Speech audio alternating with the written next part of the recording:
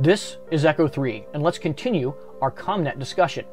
In the last video, we looked at how to calculate the power of multiple antennas and how to calculate the signal strength between crafts or between the craft and the ground station. In this case, we're going to be going back to Minmus, and you can see that our one antenna and a level 3 tracking station have plenty of power to communicate. We're going to be creating a series of 3 relay satellites. This bottom satellite that I have created is going to take the whole stack out to Minmus, and then we'll have 2 other smaller satellites that we will just drop and get them into their appropriate orbit around Minmus there. They don't really need very much.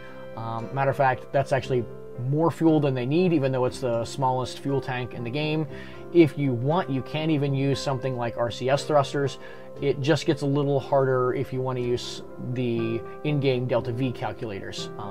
You can do the math on that if you want, and you really only need, in this case, maybe it's even less than 100 meters per second of Delta V for these crafts to get them into the appropriate orbit. I'm going to put some struts on here because I've got a long, thin craft, and the more stable I can get it, it'll just make the launch stage and any maneuvers in orbit just a little easier. Put this in a big fairing, and then we'll put a few more struts. When you use a long fairing like this, it wants to wobble, and so putting some struts in here will help just with the ascent stage, keep it in the fairing. Sometimes if you have a weak connection there, it'll wobble outside of the fairing and things get really bad. This is going to be a 2-stage to orbit. This is the upper stage with the Terrier engine. It really isn't a lot of craft. We're not dealing with a lot of mass, and so that'll work fine. And then we'll do a lower stage here, and I'm not exactly sure what I was trying to figure out. I want a starting thrust to rate ratio of about 1.3, and I need basically 3,400 meters per second of Delta V to get into orbit. In the end, I found the Dart engine here with these little twitch engines there on the side. Worked out really well. The Dart has a lot of power and is very light, and these smaller engines are able to have thrust vectoring, so it'll make the rocket a little bit more controllable on the ascent. Probably throw on just like 4 fins here, make it slightly more stable, but this is a very aerodynamic rocket and shouldn't have any issues getting to orbit. So we will launch. And you know, this is just a simple 2-stage to orbit craft, so nothing too complex there. I have been looking at some additional graphics mods, and I have the TUFX mod, which adds some nice extra atmospheric effects, which I really enjoyed it. I'm looking at some other graphical mods as well, so maybe in future videos you'll see my game look a little different. I've just been experimenting with what's out there.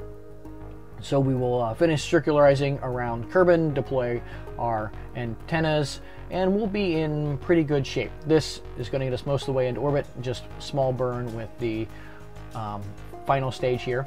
Then we will burn out to Minmus, and that will take care of that. Now, to know what orbit we need to get into in Minmus, this actually is pretty easy.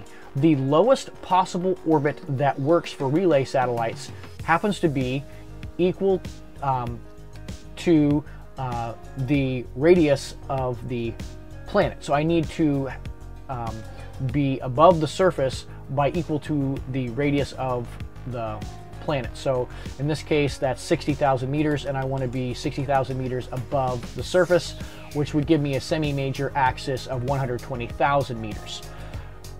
Now, you may want to do something else, like work out exactly what time, because this is the absolute minimum, and that's going to give me a orbital period of 1 hour, 43 minutes, 35.57 seconds.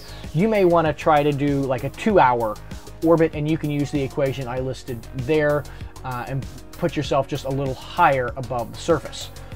Now, the other way you can really easily find out what your orbital period is, rather than doing the math, is just cheat a satellite into a 60,000 meter orbit, in this case above Minmus, and see what the orbital period is. That's actually what I did. I went easy on the math on myself.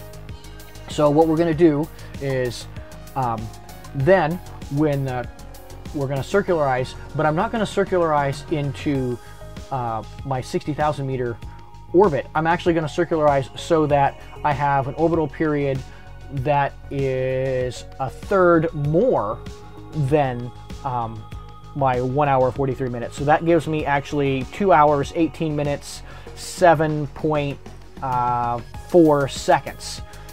And so I'm going to be watching my orbital period for that number there, and that's really what I'm after, is looking for the orbital period. Now at this point, I'm going to drop my first relay, and it's going to continue burning retrograde and lowering the periapsis there, and this is going to be in that basically 60,000 meter orbit, or a semi-major axis there of 120,000 meters. And so I'm looking, really, the biggest thing I'm looking at is my orbital period, and I want that 1 hour 43 minutes 36 seconds there. The higher orbit you do, the less you need to worry about being so exact with the fraction of a second. Now I have Kerbal Engineer pulled up, and I can see down to like the thousandth of a second. And I'm really trying to get as accurate as possible. The problem is you'll have drift if you're not perfect, and the satellites will become more misaligned the longer you go. But the more exact you are, the easier it will be to have the satellites stay in their appropriate orbit for longer. So every time I get to my periapsis, I will drop a relay satellite until I've dropped both relays, and then when I get to my main craft, I will then have it burn retrograde as well, and I will get the same orbital period as the other two. So I'm dropping the second one now, and you can see that my first relay is basically 1/3 of an orbit ahead of me.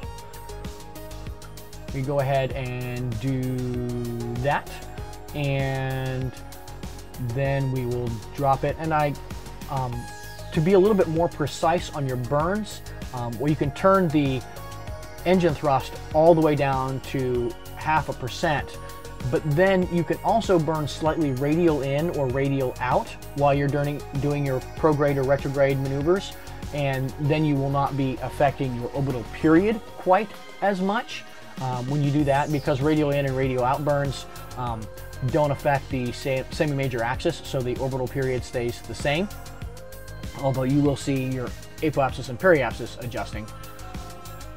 And then after we drop the second one, we will do our main craft here and have it deployed, and we are ready to go. I am Echo 3. Thanks for joining me on this CommNet discussion. I will see you next time.